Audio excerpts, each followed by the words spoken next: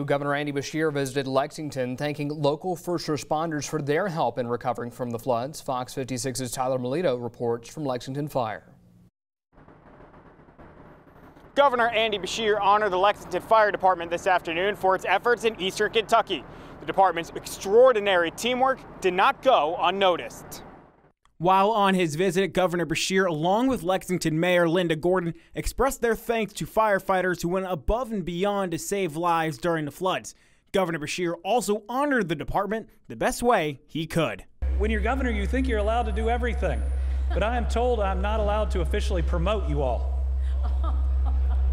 But I can make you Kentucky Colonels. Rocky, we have worked the last several hours. We've got more than 50 Kentucky Colonels here to show our appreciation.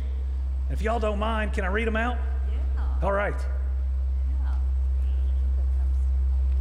All right, first one is for Adam Day. Do we have Adam? Come on.